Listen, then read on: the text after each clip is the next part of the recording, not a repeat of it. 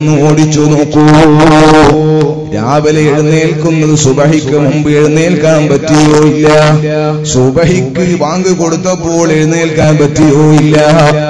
മുഖദ്ദമായ നല്ല മനുഷ്യന്മാര് നിസ്കരിക്കുന്ന അവ്വല് വക്തിൽ നിസ്കരിക്കാൻ പറ്റിയോ ഇല്ല. സുബഹിയുടെ മുമ്പിൽ വളരെ പ്രധാനപ്പെട്ട 2 റക്അത്ത് സുന്നത്തുണ്ട്, അതിന് നിസ്കരിക്കാൻ പറ്റിയോ ഇല്ല. ജമാഅത്തായി പള്ളിയിൽ പോയി ആണുങ്ങൾക്ക് സുബഹി നിസ്കരിക്കാൻ പറ്റിയോ ഇല്ല. സുഹൃത്തുക്കളെ, പെണ്ണിനോട് ഞാൻ ചോദിക്കുന്നു, വീട്ടിൽ നിന്ന് എഴുന്നേറ്റ് നിസ്കരിക്കാൻ പറ്റിയോ ഇല്ല. മക്കളെ എഴുന്നേൽപ്പിച്ച് പള്ളിയിലേക്കാൻ പറ്റിയോ ഇല്ല. അവിടെ നിങ്ങോട്ട് ഈ വാദന് വരുന്ന സദസ്സിൽ വരുന്ന സമയം വരെ നിങ്ങളൊന്ന് നിങ്ങളുടെ മനസ്സിനോട് ചോദിക്കൂ, എന്റെ റബ്ബ് പറഞ്ഞത് ഏതൊക്കെയാണ് ഇന്ന് ഞാൻ എന്റെ ജീവിതത്തിൽ കൊണ്ടുവന്നത്? അതേ സമയത്ത് സാധാരണ കാണുന്ന ഒരു പരിപാടിയുണ്ട്, രാവിലെ 10 മണിക്ക്. ഒരൊറ്റ പെണ്ണും അത് മുടക്കിയില്ല. പാട്ട് കേൾക്കാൻ താല്പര്യമുള്ള പെണ്ണോ പാട്ട് കേൾക്കാതിരുന്നിട്ടില്ല. എല്ലാ ദിവസവും പത്രം വായിക്കാൻ നല്ല താല്പര്യമുള്ള ആളാണെങ്കിൽ അവൻ ഇന്നത്തെ പത്രം ഒഴിവാക്കിയിട്ടില്ല. അതേ സമയത്ത് ജീവിച്ചു പോരുന്നത് ഏത് മാസത്തിലാണ്? റജബ്, ശഹ്റുല്ലാഹ്, അല്ലാഹുവിന്റെ മാസമായ അല്ലാഹുവിന്റെ മാസമായ റജബ്.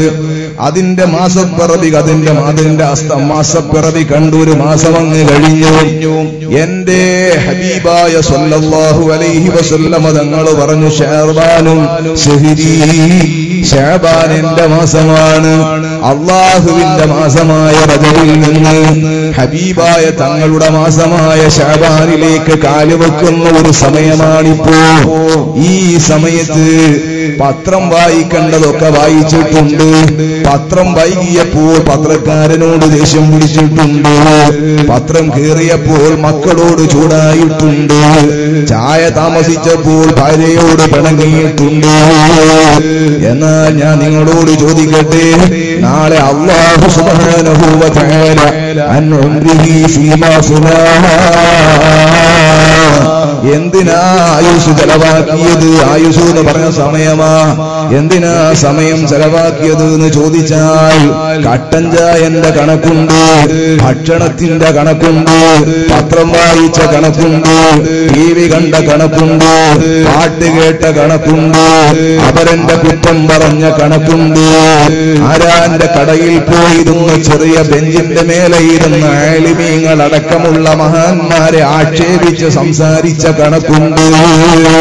പക്ഷെ ജമാഅത്ത് കാണാനില്ല. നിന്റെ ദിവസം, നിന്റെ പ്രഭാതം തുടങ്ങുന്നത് തഹജ്ജുദിലാകാൻ പറ്റിയില്ല. ഏറ്റവും പ്രധാനപ്പെട്ട സുന്നത്ത് നിസ്കാരം, സുബഹിന്റെ മുമ്പുള്ള 2 റക്അത്ത് സുന്നത്ത് നിസ്കാരം നിന്റെ ഏടിൽ കാണാനില്ല. ജമാഅത്തായ നിസ്കാരമില്ല. നിന്റെ ജീവിതത്തിലെ ദുഹായി കാണാനില്ല. പോട്ടെ സഹോദരങ്ങളെ, എല്ലാ പത്രങ്ങളും വായിക്കുന്ന മനുഷ്യൻ അല്ലാഹുവിന്റെ കലാമും ഖദീമുമായ വിശുദ്ധ ഖുർആൻ, ആ ഖുർആനിന്റെ ഒരു പേജ് പോലും നോക്കി ഓതിയതായി നിന്റെ ഏടിൽ കാണാനില്ല.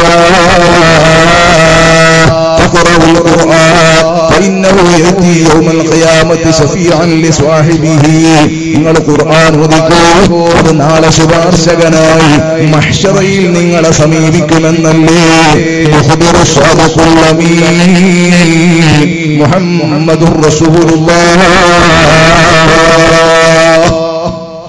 ഹബീബായ സ്വല്ലല്ലാഹു അലൈഹി വസല്ലം തങ്ങൾ പഠിപ്പിച്ചത് പക്ഷെ കാണാനില്ല.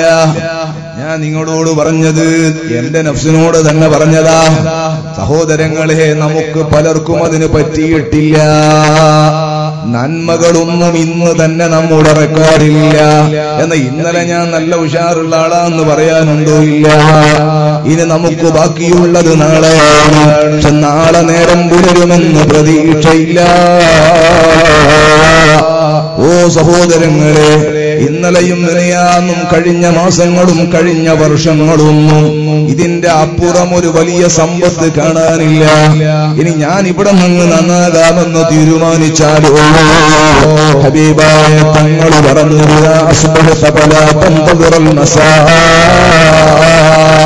നേരം വെളുത്താൽ നീ വൈകുമെന്ന് നീ ചിന്തിക്കണ്ട, വൈകുന്നേരം കാണുമെന്ന് നീ പ്രതീക്ഷിക്കണ്ട.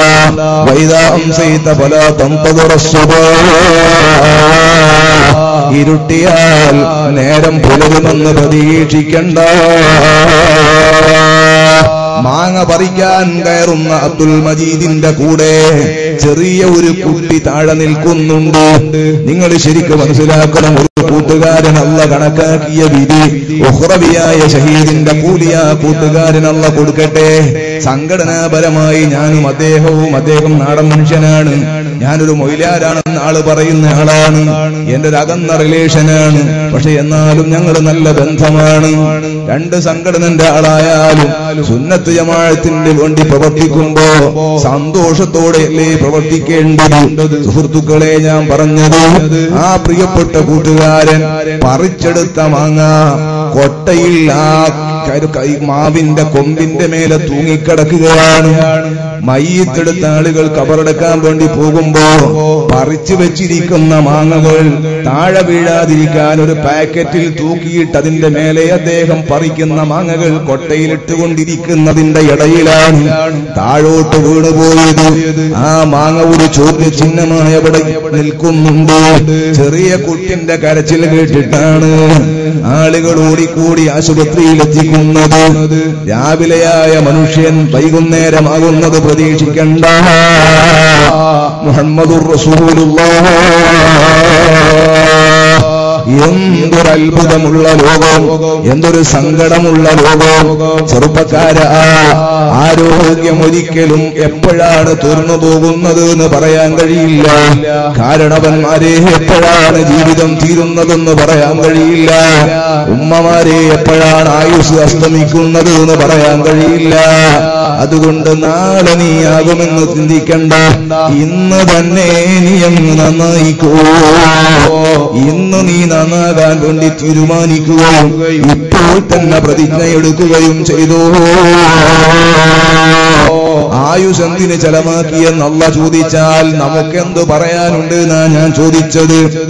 അതേ സമയത്ത് മഹാന്മാരായ ആളുകളോടാണ് അല്ലാഹു സുബ്ഹാനഹു വ തആല അങ്ങനെ ഒരു ചോദ്യം ചോദിക്കുന്നതെങ്കിൽ അവർക്ക് എത്ര അഭിമാനത്തോടെയാണ് പറയാനുള്ളത്. മഹ്ശറിലതാ ഒരു ചെറുപ്പക്കാരനെ കൊണ്ടുവരികയാണ്. സയ്യിദുനാ ജഅഫർ സ്വാദിഖ് റളിയല്ലാഹു അൻഹു ആണ്. നല്ല ചെറുപ്പക്കാരനാണ്, നല്ല ആരോഗ്യമുള്ള ആളാ, നല്ല ഹിമ്മത്തുള്ള ആളാ, കണ്ടാൽ നോക്കിപ്പോകുന്ന കുമുദ കമലങ്ങളാ, നല്ല സ്റ്റൈലുള്ള ചെറുപ്പക്കാരനാണ്. മഹാനായ ജഅഫർ സ്വാദിഖ് റളിയല്ലാഹു അൻഹുവിനെ മഹ്ശറയിലേക്ക് കൊണ്ടുവരുമ്പോ ജഅഫർ റളിയല്ലാഹു അൻഹുവിനോട് അല്ലാഹു തആല ചോദിക്കുകയാണ്, ജഅഫറേ, നിന്റെ ആയുസ് നീ എന്തിനാ ചെലവ് ചെയ്തത്? ജഅഫർ സ്വാദിഖ് റളിയല്ലാഹു അൻഹുവിന്റെ മറുപടി, അല്ലാഹു എന്റെ ഹബീബായ മുഹമ്മദുർ റസൂലുള്ളാഹി സ്വല്ലല്ലാഹു അലൈഹി വസല്ലമ തങ്ങൾ, ഹബീബായ സ്വല്ലല്ലാഹു അലൈഹി വസല്ലമ തങ്ങളെ കൊണ്ട് വിശ്വസിച്ചു. പല പ്രയാസങ്ങളും ഞാൻ അന്ന് സഹിച്ചു. പല സ്ഥലത്തേക്കും ഞാൻ പാലായനം ചെയ്തു. മദീനയിൽ ഹബീബ് വന്നപ്പോ മദീനയിലേക്ക് വന്നു. അവിടെ സന്തോഷത്തോടെ ഞാനും എന്റെ ഭാര്യ അസ്മയും ഞങ്ങളുടെ മക്കളുമൊക്കെ സന്തോഷത്തോടെ ജീവിക്കുമ്പോ എനിക്കന്ന് 33 വയസ്സ് പ്രായമാ. അപ്പോഴാണ് ഹബീബായ തങ്ങൾ മദീനത്തെ പള്ളിയിൽ ഞങ്ങൾ ഒരുമിച്ച് കൂട്ടി ഒരു പ്രഭാഷണം നടത്തിയത്. മൊത്തത്തിൽ ശത്രുക്കൾ ഒരുമിച്ച് കൂടിയിട്ടുണ്ട്. അവരെ എതിർക്കാൻ ഒരു സൈന്യം പുറപ്പെടേണ്ടതുണ്ട്. അബ്ദുല്ലാഹി ഇബ്നു റവാഹയാണ് മുസ്ലിം സമൂഹത്തെ നയിക്കേണ്ടത്. അബ്ദുള്ള മരിച്ചാൽ ജഅഫർ ഇബ്നു അബീ ത്വാലിബ് കൊടിപിടിക്കണം. യംഖുതില ജഅഫറും മരിച്ചാൽ സെയ്ദ് ഇബ്നു ഹാരിസ് കൊടിപിടിക്കണം. യംഖുതില സെയ്ദ് ഇബ്നു ഹാരിസും മരിച്ചാലോ കൂട്ടത്തിൽ നിന്ന് ഒരാൾ ആ പതാക എന്തിയിട്ട് യുദ്ധം നടത്തിക്കോളണം. പോകുമ്പോൾ തന്നെ ഞങ്ങൾ 3 പേർക്കും ഉറപ്പാണ് മരിക്കുമെന്ന്. നാലാമതൊരാളെ ഹബീബായ തങ്ങൾ പറഞ്ഞിട്ടില്ലെങ്കിലും നാലാമതൊരാളെ സംബന്ധിച്ച് സൂചന തന്നിട്ടുണ്ട്. അദ്ദേഹം യുദ്ധം നയിക്കണമെന്ന് പറഞ്ഞ അദ്ദേഹത്തിന് അപകടം പറ്റില്ല എന്നും സൂചനയുണ്ട്. പോകുമ്പോൾ തന്നെ അറിയുന്നു ഞങ്ങൾ മരിക്കാനാണ് പോകുന്നതെന്ന്, ഞങ്ങൾ യുദ്ധത്തിനാണ് പോകുന്നതെന്ന്. ഞാൻ പള്ളിയിൽ നിന്നിറങ്ങി വീട്ടിലേക്ക് വന്നപ്പോ സന്തോഷത്തോടെ ഇളയ കുട്ടിക്ക് മുല കൊടുക്കുകയാണ് അസ്മ ബീബി റളിയല്ലാഹു അൻഹ, എന്റെ പൊന്നു ഭാര്യ. ഞാൻ എന്റെ ഭാര്യയോട് മൂത്തത്തിലേക്ക് യുദ്ധത്തിന് പോകാണ് എന്ന് പറഞ്ഞു. മരണത്തെ ഹബീബായ തങ്ങൾ സൂചിപ്പിച്ചിട്ടുണ്ട് എന്ന് ഭാര്യയോട് പറഞ്ഞില്ല. റബ്ബേ, എന്റെ മക്കൾക്കൊക്കെ ഞാൻ ചുംബനം നൽകി. മുല കുടിക്കുന്ന കുട്ടിയെ ഭാര്യയെടുത്ത് ആ കുട്ടിക്കും ഒരു ചുംബനം കൊടുത്ത് ഞാൻ എന്റെ കുതിരയുടെ മേലെ കയറി ഞാൻ അല്ലാഹുവിന്റെ ഹബീബിന്റെ അടുക്കലേക്ക് യുദ്ധത്തിനൊരുങ്ങി പോകുന്ന സമയത്ത് പിന്നിൽ നിന്ന് എന്റെ പൊന്നുമോൻ വിളിച്ചു ബാപ്പാന്ന് നീട്ടി വിളിച്ച സമയത്ത് കുതിരയുടെ മേലെ കയറാൻ പോയി ഞാൻ കൈപറച്ചു. മെല്ലെ കുതിരയിൽ നിന്നിറങ്ങി ഒന്നുകൂടി വന്ന് എന്റെ കുട്ടിയുടെ കവിളിലൊരു മുത്തം കൊടുത്തു.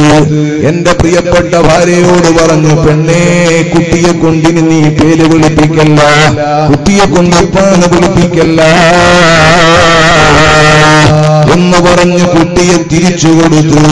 എന്റെ വീടൊക്കെ ഒന്ന് നോക്കി മക്കളെയും ഭാര്യയെയും റബ്ബേ നിന്നിൽ ഏൽപ്പിച്ച് ഞാൻ മൂത്തത്തിലേക്ക് വന്നു. അബ്ദുള്ള കൊടി പിടിച്ചു, അദ്ദേഹം മരണപ്പെട്ടു. എന്റെ ഊഴമായപ്പോ ഞാൻ പതാക പിടിച്ചു.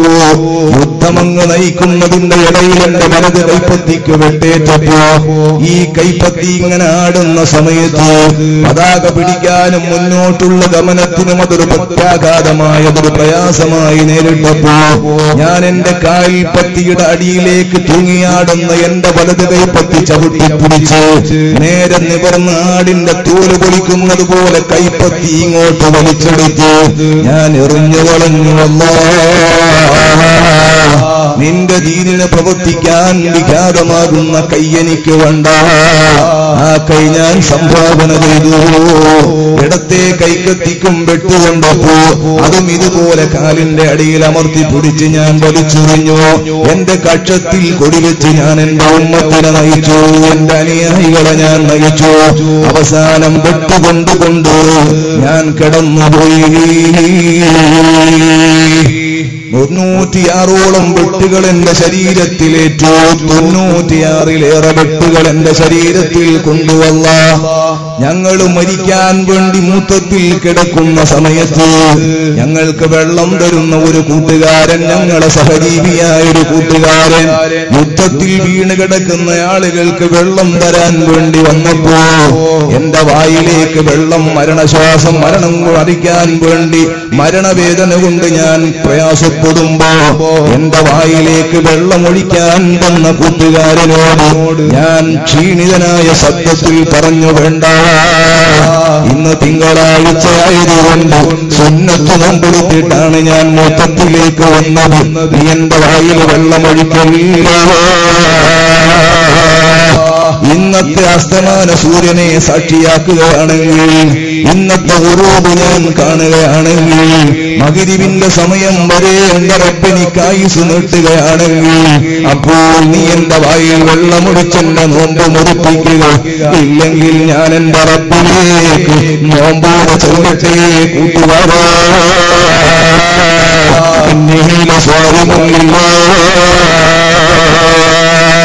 ഞാൻ എന്റെ റബ്ബിന് നോമ്പെടുത്തിട്ട് വന്നവനാണെന്ന് പറഞ്ഞ് അന്നത്തെ അസ്തമാന സൂര്യനെ കാത്തു നിൽക്കാതെ നോമ്പോടെ മരണപ്പെട്ടു നോമ്പോടെ മഹ്ശറയിലേക്ക് വന്നവനാണല്ലോ.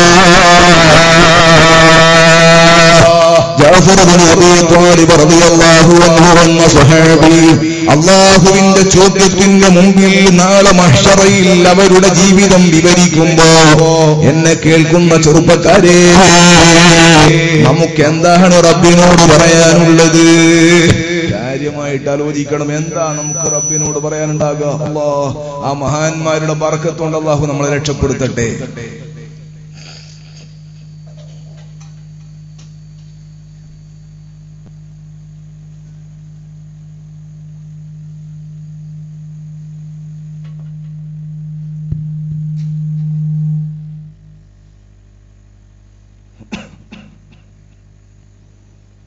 അല്ലാഹു സുബ്ഹാനഹു വ തആല അവൻ നാളെ മഹ്ശറയിൽ ചോദിക്കുന്ന സമയത്ത് നമുക്ക് അല്ലാഹുവിനോട് മറുപടി പറയാൻ വഴി കണ്ടെത്തണം. സഹോദരന്മാരെ, നാം അനുസ്മരിക്കുന്ന മഹാനായ നൂറുൽ ഉലമയും മഹാനായ താജുൽ ഉലമയും നമ്മുടെ നാട്ടുകാരനെ പോലെ നമുക്ക് നേതൃത്വം നൽകി ആത്മീയ ലോകത്ത് വിരാജിച്ച മഹാനായ സയ്യിദ് ത്വാഹിറുൽ അഹ്ദൽ തങ്ങളും അടക്കമുള്ള നമ്മുടെ മുൻഗാമികളായ നേതാക്കന്മാർ, ഇപ്പോൾ നമ്മെ നയിച്ചുകൊണ്ടിരിക്കുന്ന ആലിമീങ്ങളും അവരോടാണ് ആഖിറത്തിൽ അങ്ങനെ ഒരു ചോദ്യം ചോദിക്കുന്നതെങ്കിൽ താജുൽ ഉലമയോടാണ് അങ്ങനെ ഒരു ചോദ്യം. അൻഉംരിഹി ഫീമാ ഫനാ, ആയുസ് എന്തിനാ ചെലവ് ചെയ്തതെന്ന് താജുൽ ഉലമയോട് അല്ലാഹ് ചോദിച്ചാൽ താജുൽ ഉലമക്ക് പറയാനുണ്ട്, മുഫ്നിൽ അൻഫാസിഹി ഫിൽ ഇൽമി വദ്ദിക്രി ഫീ ഇർശാദി ഖൽഖിൻ ഇലാ നൂരിൽ ഹിദായാതി. ഓർമ്മ വെച്ച കാലം മുതൽ, LKG ചേർക്കേണ്ട പ്രായം മുതൽ ഇൽമുമായി ബന്ധപ്പെട്ട് ഞാൻ എന്റെ ജീവിതത്തെ ധന്യമാക്കി. ആദ്യകാലം പഠിക്കാൻ വേണ്ടി പോകുന്ന ചെറിയ പ്രായത്തിൽ പഠനം ഔത്സുക്യത്തോടെ നടത്തി. യൗവനത്തിൽ ആളുകൾ പഠിക്കൽ തന്നെ തുടരുന്ന സമയത്ത് പഠിപ്പ് പൂർത്തിയാക്കി സർട്ടിഫിക്കറ്റും വാങ്ങിയിട്ട് പ്രഗത്ഭരായ ആലിമീങ്ങൾക്ക് എത്രയോ കൊല്ലം എന്റെ ജീവിതത്തിൽ നീ എന്നെ തിരിച്ചു വിളിക്കുന്നതിന്റെ തൊട്ടടുത്ത സമയം വരെ ഞാൻ അവർക്ക് ഗഹനമായി ദർസ് നടത്തി. സഹോദരങ്ങളെ, താജുൽ ഉലമ ജീവിതത്തിൽ സംസാരിച്ചത് ഏറ്റവും കൂടുതൽ ഇൽമാണ്, ദിക്റാണ്, ആളുകൾക്ക് ആവശ്യമുള്ള വാക്കുകളാണ്. താജുൽ ഉലമയുടെ പ്രഭാഷണത്തിലെ ഏത് സമയത്തും ബഹുമാനപ്പെട്ടവർ പറയുന്ന ഒരു വാക്ക്, മൻ ഖാഫല്ലാഹ ഖാഫഹു കുല്ലു ശൈ, അല്ലാഹനെ പേടിക്കുന്നവനെ മുഴുവൻ സൃഷ്ടികളും പേടിക്കുമെന്നല്ലോ. അത് താജുൽ ഉലമയെ സംബന്ധിച്ച് ഏറ്റവും മനസ്സിലാകുന്ന ആളുകൾക്ക് താജുൽ ഉലമ അല്ലാഹനെ പേടിച്ചതുകൊണ്ട് ആ ഭാഗത്തേക്ക് പോകാൻ എല്ലാവർക്കും ഒരു പേടിയായിരുന്നില്ല. എന്തേ തങ്ങൾ എന്തെങ്കിലും ഒന്ന് പറഞ്ഞു പോകുമോ ആളുകൾക്കൊരു പേടിയാണ്. കാരണം ആളുകളെ വെറുതെ സംസാരിച്ച സമയം പോലും ഒരു പരിപാടി തങ്ങൾക്കില്ല. വന്നവരോടൊക്കെ കമ്പനി അടിക്കുന്ന പരിപാടി തങ്ങൾക്കില്ല. തങ്ങൾ സംസാരിക്കുന്നെങ്കിൽ അതെന്തെങ്കിലും ദിക്റോ അല്ലെങ്കിൽ നല്ല ഗഹനമായ ദർശോ, ജീവിതത്തിന്റെ എല്ലാ സമയത്തും ദർശനം നടത്താൻ ഭാഗ്യം കിട്ടി. അല്ലാഹുവിന്റെ ദീനിലേക്ക്, അല്ലാഹുവിന്റെ ദീനിന്റെ ശ്രദ്ധയിലേക്ക് ആളുകളെ ക്ഷണിക്കാൻ ഭാഗ്യം കിട്ടി. സുബ്ഹാനല്ലാഹ്. വഫാത്തിനോടടുക്കുന്ന സമയത്ത് എത്തിക്കുടത്ത് പലപ്പോഴും ഞാൻ പോകാറുണ്ട്. സുഹൃത്തുക്കളെ, ആ സമയത്ത് ഞാൻ വളപട്ടണത്ത് ജുമാഅത്ത് പള്ളിയിലെ ദർസ് നടത്തുന്ന സമയമാണ്. ആ നാട് സയ്യിദ് അഹ്മദ് ജലാലുദ്ദീൻ ബുഖാരി ഖദ്ദസല്ലാഹു സിർറഹുൽ അസീസ് തങ്ങളെന്ന കേരളത്തിലേക്കുള്ള സയ്യിദന്മാരുടെ ആദ്യത്തെ കടന്നുകയറ്റം നടത്തിയ വലിയ മഹാനല്ലേ മഹാനായ സയ്യിദ് അഹ്മദ് ജലാലുദ്ദീൻ ബുഖാരി. അവിടുത്തെ ദറജകളെ വർദ്ധിപ്പിച്ച് നമുക്ക് അവരുടെ തണല് തരട്ടെ. സഹോദരന്മാരെ, അവരെല്ലാവരും സയ്യിദന്മാരാണ്. അധികം ആളുകളും സയ്യിദന്മാരാണ്. ഉള്ളാൾത്താളുടെ കുടുംബക്കാരാണ്. അവരിങ്ങനെ തങ്ങടുക്കലേക്ക് പോയി വന്ന താജുൽ ഉലമയെ കണ്ട അനുഭവങ്ങൾ ഇങ്ങനെ പങ്കുവെക്കാറുണ്ട്. പലപ്പോഴും ഞാൻ പോകാറുമുണ്ട്. എന്നാൽ വളരെ വളരെ പേടിയോടെ ആളുകൾ സമീപിക്കുന്ന, ഗൗരവത്തിലാണ് ജനങ്ങൾ ചിന്തിക്കുന്ന താജുൽ ഉലമ. എപ്പോഴെങ്കിലും കണ്ണീർ വാർത്ത് കരയുന്നത് നിങ്ങൾ കണ്ടിട്ടുണ്ടോ? ഈ ഉമ്മത്തിനത് കാണാൻ പറ്റുന്നത് ഹബീബായ സ്വല്ലല്ലാഹു അലൈഹി വസല്ലം തങ്ങളുടെ പോരണമാണ്, ഹബീബായ തങ്ങളുടെ കുടുംബക്കാരനാണ്, അവിടുത്തെ പ്രിയപ്പെട്ട അഹ്ലു ബൈത്തിന്റെ ആദരണീയരായ കാരണവരാണ്. ഈ ഉമ്മത്തിനെ മുന്നിൽ നിന്ന് നയിക്കുന്ന വിലായത്തിന്റെ പവറുള്ള വലിയവാണ്.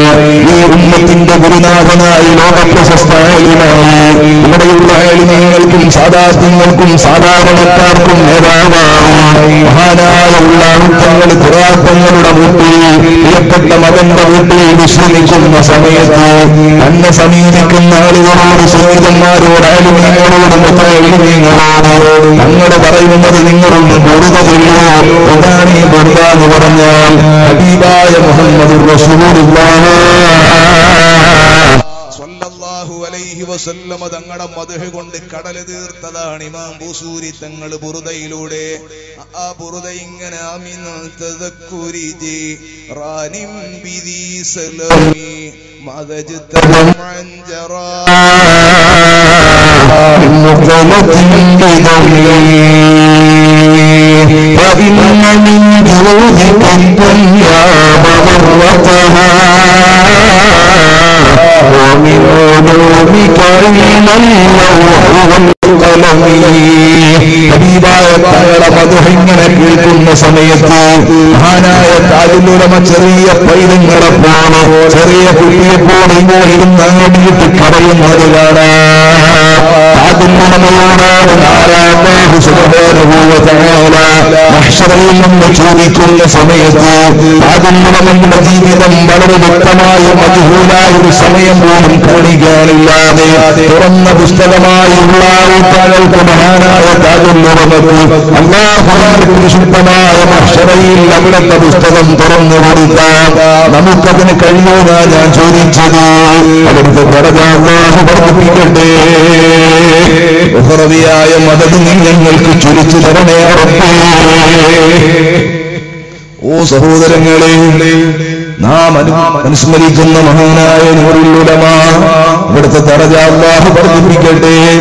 നൂറുൽ ഉലമയോടാണ് നമ്മൾ ചോദിക്കുന്നത്, ഓ അബ്ദുൽ ഖാദിറേ, നിങ്ങളുടെ ആയുസ് നിങ്ങൾ എന്തിന് ചെലവാക്കി? നിങ്ങളെ സമയം നിങ്ങൾ എന്തിന് ചെലവാക്കി?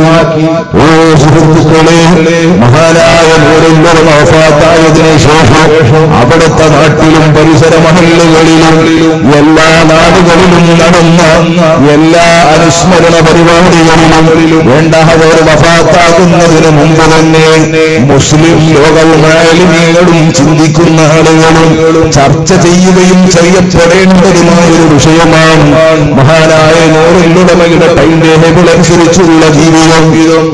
നൂറുൽ ഉലമ സമയത്തിന് കാണിച്ച വേല, നൂറുൽ ഉലമ സമയത്തിന് കാണിച്ച പ്രാമുഖ്യം ഒരു നിമിഷം പോലും അവിടുത്തെ ജീവിതത്തിൽ വേസ്റ്റില്ല, ഒരു സെക്കൻഡ് പോലും അനാവശ്യമില്ല. 3.5 മണിക്കൂർ നേടുകയാണെങ്കിൽ തഹജ്ജുദിന്റെ സമയമാണ്. അവിടുന്ന് അരമണിക്കൂറോ, അവിടുന്ന് അങ്ങോട്ടങ്ങോട്ട് ഓരോ സമയവും രാത്രി ഉറങ്ങുന്നത് 10 മണിക്കാണെങ്കിൽ അതുപോലെ 11 മണി വരെ പരിപാടി ഉണ്ടെങ്കിൽ അങ്ങനെ ഓരോ ദിവസവും ചാപ്പാക്കിയിട്ട് എഴുതിയിട്ട് എന്റെ ജീവിതത്തിന്റെ അവസാന സമയം വരെ എല്ലാറ്റിനും സമയം നിർണയിച്ചു നൂറുൽ ഉലമ. ഉമ്മമാര് മനസ്സിലാക്കണം, അതിൽ ഒരൊറ്റ സമയം ഒരു പാട്ട് കേൾക്കാനില്ല. നാടൻ ഭാഷയിൽ പറഞ്ഞതാ. എന്നൊക്കെ ഒരു പാട്ട് കേട്ടേക്കാം അരമണിക്കൂർ. ടി വിയിൽ കാണുന്ന സമയം അതില്ല. വാർത്ത കേൾക്കാൻ പോലും ടി വി കാണുന്നത് അതിൽ എഴുതിയിട്ടില്ല. എന്നാൽ നൂറുൽ ഉലമ വാർത്ത കേൾക്കാത്തത് കൊണ്ട്, നൂറുൽ ഉലമ ടി വി കാണാത്തത് കൊണ്ട് നൂറുൽ ഉലമക്ക് ലോക വിവരം കുറവുണ്ടോ? ഇല്ല. നൂറുൽ ഉലമ ഇരുന്നിട്ട് ഒരു 5 മിനിറ്റ് സംസാരിച്ചാൽ പിന്നീട് വരുന്ന എത്ര പ്രഗത്ഭരായ പ്രഭാഷകന്മാരും 5 മണിക്കൂർ വിശദീകരിച്ചാൽ ആ 5 മിനിറ്റിന്റെ എത്രയെത്തൂല. അത്രയും പവറും ബഹളവുമാണ് അവിടുത്തെ ചിന്താശക്തിയും അവിടുത്തെ വാഗ്ധോരണികളും. അവിടുത്തെ തലച്ചോറിന്റെ പവറിന്റെ അടുക്കൽ എത്താൻ കടപിടിക്കുന്ന ഒരാളുമില്ല. അത്രയും വലിയ പവറുള്ള ഘനമുള്ള വാക്കുകളാണ് ആ ചെറിയ മനുഷ്യനിൽ നിന്ന് ആ വലിയ സമൂഹത്തിലേക്ക് പുറത്തേക്ക് വന്നത്. ഞാൻ പറഞ്ഞത് ഇതൊക്കെയും ഉഹ്റവിയായ ജീവിതത്തിന്റെ വഴികളാണ്. സമയത്തെ ബഹുമാനപ്പെട്ടവർ മാനിച്ചില്ലേ? ഞാൻ ഓർക്കുകയാണ്, എന്റെ നാട് ചെറുവത്തൂരിൽ നിന്ന് 25 കിലോമീറ്റർ അങ്ങോട്ട് കിഴക്ക് ഭാഗത്തേക്ക് പോകണം. അവിടെ കാക്കടവ് എന്ന് പറഞ്ഞ പ്രദേശം, എന്റെ ഭാര്യ വീട് അവിടെയാണ്.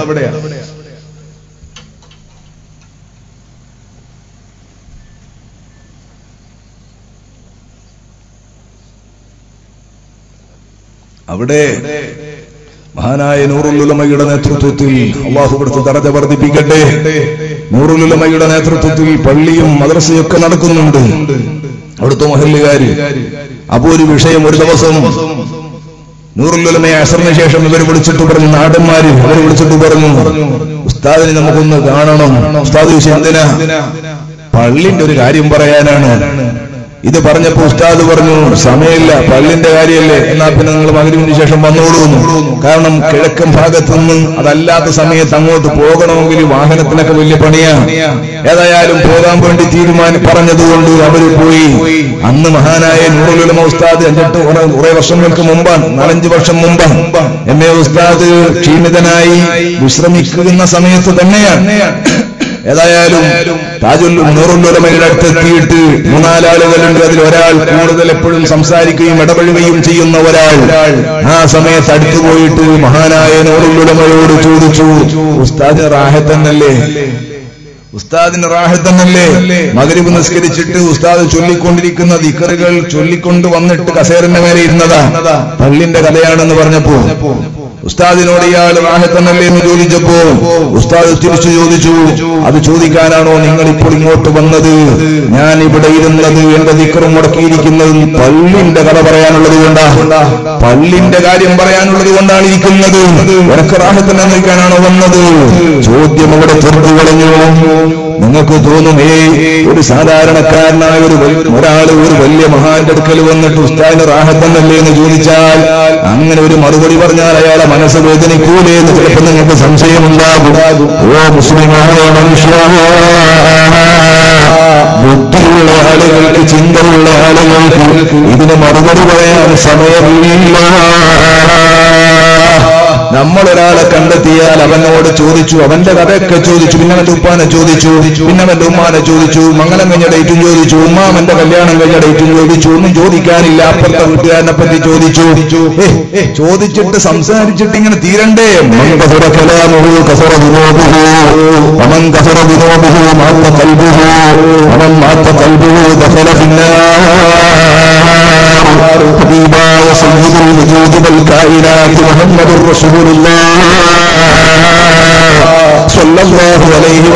തങ്ങളെ പഠിപ്പിച്ചതാണ്. ഒരാള് സംസാരം ഏറ്റുന്ന സമയത്ത് അയാളുടെ ഹൃദയം നിർജീവമാവുകയാ, അവന്റെ തെറ്റുകൾ അധികരിക്കുകയാണ്. ഹൃദയങ്ങളിൽ കുറ്റങ്ങൾ ഇങ്ങനെ കൂടിക്കൂടി വരുമ്പോൾ അവന്റെ ഹൃദയം നിർജീവമാവുകയാണ്. പിന്നെ അതുകൊണ്ട് വലിയ ദിക്റിന് ടേസ്റ്റ് ഉണ്ടാകൂല, നിസ്കരിക്കുമ്പോൾ വലിയ സ്വാദുണ്ടാകൂല, ഖുർആനോടുമ്പോൾ ആനന്ദം കിട്ടൂല. കാരണം ഇവന്റെ ഹൃദയം മരണപ്പെട്ടുപോയി, അവന്റെ ഹൃദയം നിർജീവമായി. അവന്റെ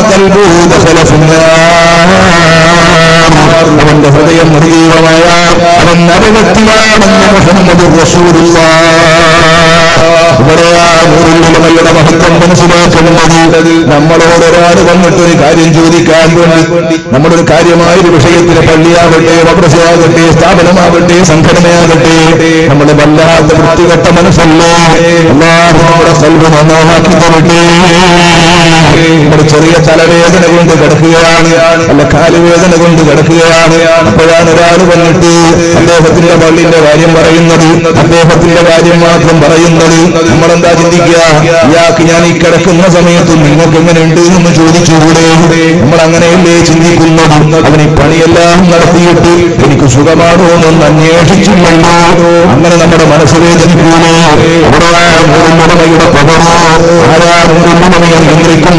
സുഹൃത്തുക്കളെ, നമ്മെപ്പോലുള്ള ആളുകളല്ല, കൈപിടിക്കുന്നത് മഹാന്മാരാ. ചരിത്രത്തിൽ കാണാം,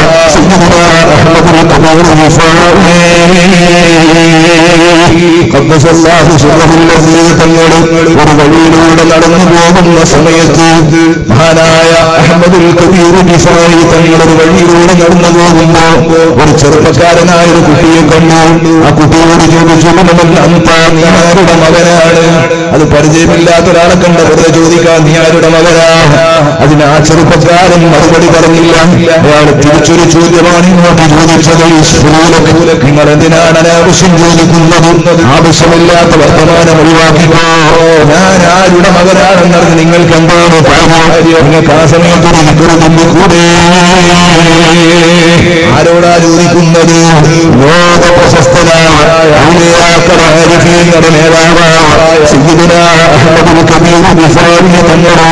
ഒരു ചെറിയ ചെറുപ്പക്കാരനായ ചെറിയ കുട്ടിന്റെ ചോദ്യമാണ്, നിങ്ങൾ എന്തിനാണ് ഞാൻ ആരുടെ മകനാണെന്ന് അന്വേഷിക്കുന്നത്? നമുക്ക് എന്താ കാര്യം? നിങ്ങൾക്ക് ആ സമയത്ത് ചൊല്ലിക്കൂടെ? നിങ്ങൾക്കൊരു സുബ്ഹാനല്ലാഹ് ചൊല്ലിക്കൂടെ? നിങ്ങൾക്കൊരു അൽഹംദുലില്ലാഹ് ചൊല്ലിക്കൂടെ?